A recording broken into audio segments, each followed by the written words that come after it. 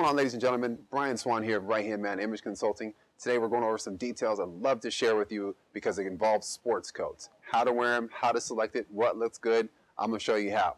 So when looking at a sports coat, there's a couple of things that you want to keep in mind that are really going to set its tone versus a suit jacket.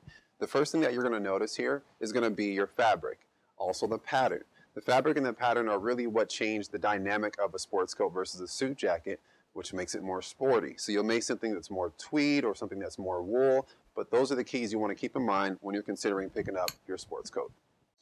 So how do you make this look your own? I'm going to show you really quickly here. It's very simple. Sports coats usually are going to be something that doesn't match. So you want to pair this with jeans, maybe some chinos or trousers that are going to make it pop a lot more.